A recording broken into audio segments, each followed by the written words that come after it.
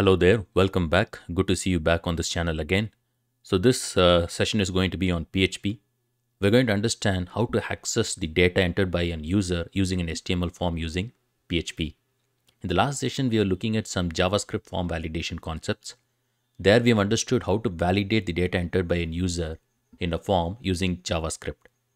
So after validation, we'll be submitting the data to the server-side script, where we are using PHP as the server-side script. So here we're going to get the data that has been entered by the user in the form, and we're going to access that inside PHP. So we're not going to do any JavaScript validation in this demonstration, since it's going to take a lot of time to add JavaScript code. So if you are interested in adding JavaScript validation, please refer to my previous lecture on JavaScript form handling, and you can very well include those validations in your code. Let's start. This is going to be a demo on form handling using PHP code. So what I mean by form handling, user enters some data using the forms, and we're going to access the data using our PHP scripts. So let's start with this simple HTML page. The title for this is form handling using PHP. And we're going to have some basic form here. Let's create a form. Action is the same page, test.php. We're going to have the PHP code in the same page. Method, since we are submitting data to the server, we'll use post. And on submit, so we can include some JavaScript validation. Here I'm not going to have this validation. That's what I was telling you. You can refer to my previous lecture, and you can include the methods in JavaScript to perform the validation. Here we'll just simply return true. So no validations actually performed here in JavaScript. Our focus will be only on PHP. So we'll have a label. First we'll get the username. Ask the user to enter his username. And input type text. So text input we are going to get. Name is username. ID is username, and we'll make it required. Break. Another label, maybe we'll get the password too. So we'll call this password. We'll ask the user to enter his password. Enter your password. And input type will be password here. We'll have a name field. Name is equal to password, and we'll also have an ID field. ID is equal to password. Break. Next we'll have this radio option. We'll ask the user to enter his gender. So label, we'll call this gender. So we can ask the user to select your gender like that. We'll have a break here, and then now we'll have the input type to be radio. When you're working with radio, we have to give name. Name should be the same, right? Name is equal to gender. And value, we should add value. Value is equal to male. So this is what will be accessed from the server when you submit this radio option. When the user submits the radio option, the value will be going to the server. And what the user will see, that is a male. We'll have a break. So our first radio input is ready. We'll take the next radio input. Name is gender, value is female here. So this is what will be shown to the user. Break. So our gender input is ready. Next we'll go on with the checkbox input for subjects. So we'll have a label. We'll call this subjects. We will say select your favorite subjects, and here input type will be checkbox. We'll give a class. Say the class definitions will be helpful while you're working with JavaScript. I'm just giving it here. So checkbox class name, and the name field is important. We are going to use the name field while we're accessing this data item in the PHP script. So name is actually an array of elements, right? So we have to say it's an array. User can select many elements. So all these elements will be concatenated into this array. So value, say what value will go to the server, that is also there. So we'll call this first subject to be chemistry. And what the user sees while he's checking things, this is the value. Likewise, we'll have some three subjects. Let me replicate this. Input type checkbox, class checkbox, name will be the same. Value will be, maybe we'll give PHP, and we can select PHP. Finally, English. So he is selecting English here. So our checkbox input is ready. And the next thing is we'll go in for a select option. So we'll give a label to the user. He'll be selecting his country. So we'll ask him to enter his country or select your country. Select your country. And here we have to use the select for creating this drop down. Name is country. We'll use the ID. ID is country. And we have to give the options here. Maybe option. First option will not have a value. It will be selected by default. Selected and disabled after he selects a value. So this is the first element, and we can say select an option below. We can also make this required. And we'll go on with other options. Option value here is India. We'll have some two countries. This is what the user sees, India. Let's replicate this. Now it's US, and you can have US. So our select is also done. So drop down is created. Next, we'll ask the user to use a range slider. Say skill, we can say select your skill level. Select your skill level.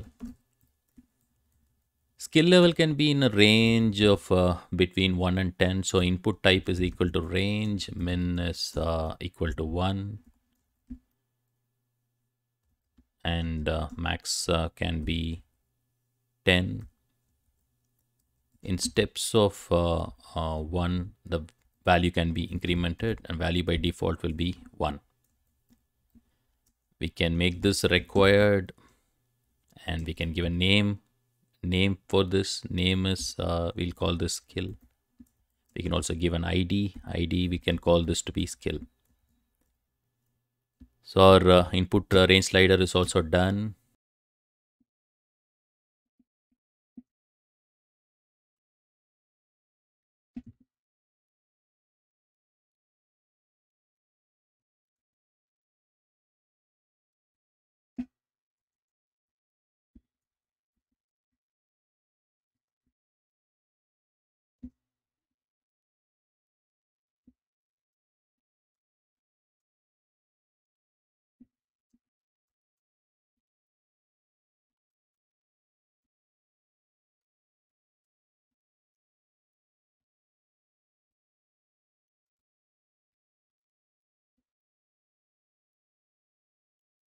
We have finished creating the form. Now let us see how to access the values entered by the user using this form within our PHP code. So let's start writing our PHP code now. So it's PHP. So our entire PHP code is going to be within this block. First, we'll see how to retrieve the username entered by the user. So we'll be using the name field for accessing the value entered by the user using the text box. Likewise, for the password field too, we'll be using the name field. For gender too, we'll be using the name that we are given to our gender options. And for selecting the options using checkbox, again, we'll be going with the name field. So these are very important. When you're using the name field, this specific value will be accessed from within the PHP code. So two fields, name and value, is very important while you're working with PHP. So again, we are going to use this name, and it's going to be an array of elements that will be populated. We'll be running a for each loop to get the elements from within the array. If the user selects chemistry, then this value gets populated. If he selects PHP, then this value gets populated. For country, we are going to use the name field again, and we have given the name to be country here. So name plays a crucial role, and the value that we'll be receiving will be that whatever that we have given inside our value attributes. Again, for range selector, the name is important. So using the name, we'll be able to get the value selected by the user. For the date, again, the date, we are going to use the name attribute and get the value that has been selected by the user. Let's take a look at this. First, let's check whether the user has submitted. We'll be using this isSet function, isSet, and then we'll call $_post. So here we are going to enter the name property for a submit, that is submit. So if the user has submitted, then what we can get is we can get the username. So we'll call that $username. How you get that is you'll use the super global variable $post, and then here we need to populate the name value. Say for this attribute name, whatever value we have entered, that is username, that we have to give. You have to give that in quotes.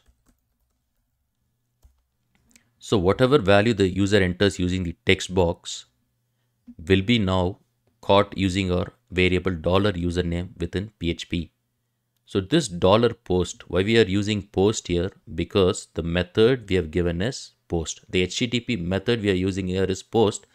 Whenever you are submitting data to the server, please use this method post.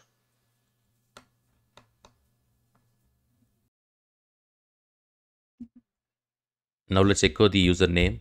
So we'll say the user name is $username. So we have received the username. Now let's get the password. So for password, again, we'll use $_post. And then what is the name? What is the value we are given for the name attribute? It is password. We'll echo the password is $password. Next, we'll get the gender. So we'll call this $gender in PHP is equal to, use the super global variable post, and then the value that you're given for the name attribute is gender. So we'll say echo the gender you have selected is, concatenate the gender value. So it's $gender. Next, the value entered in the checkboxes. So user can select multiple values. So we'll get that in subjects here is equal to, again, the super global variable post. What is the name field we have given here? Sub. Now, if you want to print all these subjects selected, you have to run a for each loop for each in subjects as $value, because a user can select multiple check options, right? So we should run a for loop, echo $value. We're printing all the subjects. Next, we'll get the input entered by the user using this drop down option, the select option. So we call that $country, again $_post. What is the name value? It's country. The next input you're going to have is the range selector. Again, we'll use the name attribute here. The value for the name attribute is skill. We'll use the name attribute for accessing the value within PHP. So we'll call $skill_level is equal to $_post, whatever name value we have given, that is skill. And we can say echo the skill level you have selected is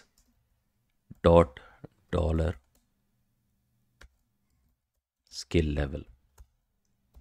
Finally, we have this date attribute. So input date is the value given for the name field. So we'll get that.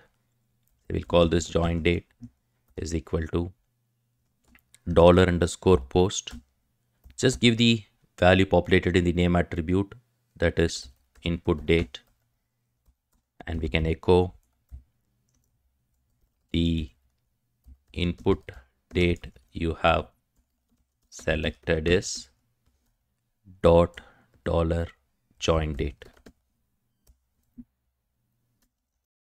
Okay, that's it. We have received all the input inside our PHP code. Let's execute this. Let's check whether our code is really working fine.